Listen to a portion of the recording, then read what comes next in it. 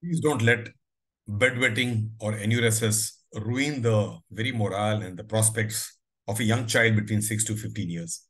Children between 6 to 15 years deserve control of bladder, which has been taught to them by their parents, especially their mother, in the daytime. So a child in that age group from 3 to 6 years learns the daily activities of being able to hold urine in the daytime, reach the washroom and pass urine there. While you're training him on this in conscious hours, in the subconscious and unconscious hours when the child is deep asleep, which it deserves to regenerate and repair himself every night, there is a possibility that the brain and the bladder rhythm has not improved yet. The improvement of the brain and bladder rhythm to come to a solidified level where you have a control at night or the nocturnal continence mechanism is dependent on many factors. One of the factors which may still be a situation not completely improved will lead a child to bedwetting. A child may be bedwetting again and again at night, and that bedwetting could be even once, twice a day, a night, or once, twice a week. And this could ruin very much the effectiveness of the child in terms of his morale. He gets up in the morning completely bedwet, or he gets up wet and therefore has to rush to the washroom. And imagine these children are now gradually growing. Maybe 6 to 10 years, children may not be so motivated, and the parents are more anxious and worried and looking and seeking help. But imagine those children who are adolescent between 11 to 15, 16 years, and they are bedwetting. They seek help. They are looking forward to. And if they don't get a chance, which may not happen in many of the cities around, it is a possibility that these children will have a lower morale, lower performance.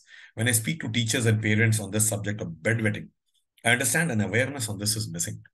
Parents think that this is a gradual recovery, like everything is improving, this also will improve, but not necessarily in everybody. And therefore, a bedwetting awareness in children, in schools, with parents is almost a requirement now, because if you don't do it today, tomorrow doesn't become so easy.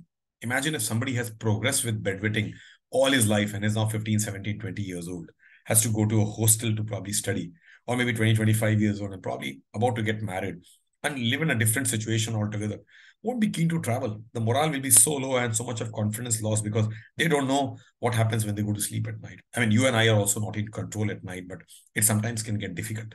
Difficult for those children because they have always been anuretics or bedwetting. So, friends, bedwetting is treatable. Is that we never put our head and heart into it. We never got into depth of this. And unless we get into depth of it, we really can't treat. Imagine children are busy drinking cola and milk all night, late in the night. The dinner is happening very late in the night. If that is the kind of discipline which will happen, the bedwetting will happen because the urine will come out through that situation only. Many a times, the entire mechanism of hormones, which is gradually recovering, the bladder's activity, all those things have playing a very intricate part in not letting this aspect to repair and heal. So on one side, while we push parents into a behavioral therapy, into a therapy where we look at curtailing nighttime water intake, we look at the confidence being built up, an alarm therapy or a therapy where one of the parents will have to make the child wake up an hour or two after going to sleep. And that's a kind of regimen which a discipline will come into a family of children who are bedwetting. Children could be anything between 6 to 15 years and even beyond because they've probably got neglected or missed out. We got to look into the next aspect, which is not that behavioral therapy will improve and cure everybody. And therefore, both bedwetting and nocturia deserve a pharmacotherapy or a therapy which would bring about and ingrain the system into a discipline and care. And that kind of a pharmacotherapy is available today. At the bedwetting clinic in the Department of Urology at the Kokilaben Dhirubhai Ambani Hospital, we aim that people be aware of this, number one. They could walk in and probably tell that we want to see the urologist who does the job on this. And all of us in this team are geared to look at bedwetting as a complete phenomenon. At the bedwetting clinic at the Kokilaben Hospital and Department of Urology, over the last 6 years, children between 6 years to 20 years have come in around and got dry. Unfortunately, they were wet.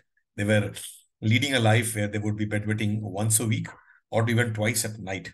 They would be bedwetting on multiple occasions. Either they were primary anuretics who were always bedwetting since their childhood, or there were children who were absolutely dry and suddenly started bedwetting at school, or bedwetting probably when they changed the school or changed the city, and something which actually came up. So there's a lot of history taking, probably hand holding the journey with parents.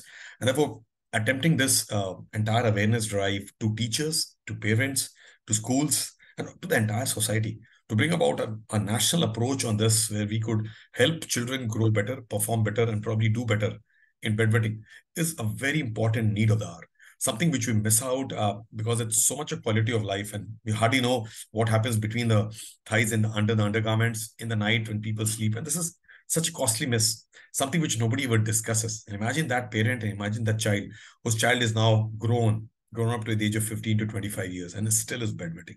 They continue seeking for help. And remember, we've already gone deep into the jungle. The journey has got so deep and ingrained, and probably the entire cycle to be changed around takes a huge amount of challenge on my head. So when I see these parents who come in at the age of children having 15, 20, 25 years of age, and they said that they've been bedwetting all life, the questions are about ignorance, questions are about neglect, questions are about a therapy which did not take complete care of you all. So I think it's important for us to wake up to this phenomenon.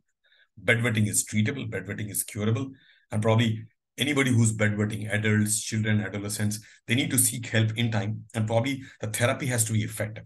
Once it's effective and we induce you into a program, we manage you, then probably go into maintenance dose, we then de-escalate, and then probably cure you.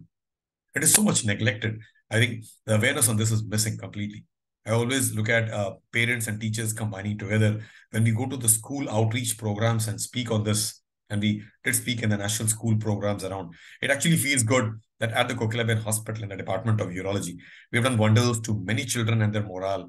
And probably the journey suddenly got punctuated, the nights became drier, and the days become more stronger because now they can perform better, they feel better. I think life moves on completely when you have got dry nights and good mornings. Thank you.